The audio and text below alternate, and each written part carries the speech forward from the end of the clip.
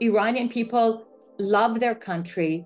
They love their territorial integrity. They do not want the country to be violated by any foreign entity. The majority of Iranians are invested in the idea of providing military support to Iran's proxy group. Iranians are in favor of normalizing a diplomatic relationship with the United States and support the nuclear deal. Most of the population in this survey also say that after this recent conflict between Iran and Israel, Iran is now a stronger position in the region. If the question were to what extent is corruption a cause of Iran's economic problems, I would expect an overwhelming majority of Iranians, perhaps over 85%, to answer very much or to an extent.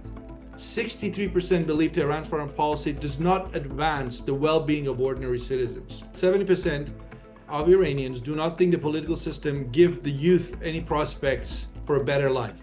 In the past 2 years, especially since the Mahsa movement, where really the universities erupted with dissatisfaction and anger, instead of really listening to the reaction, listening to the concerns of the community, of the population, they doubled down on the repressive policies.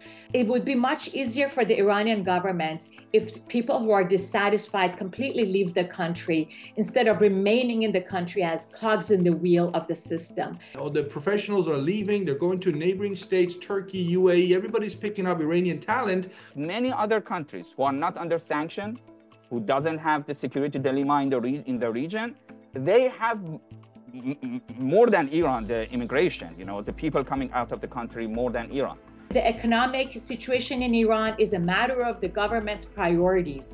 They pay themselves, they pay the proxies, and then they pay the people.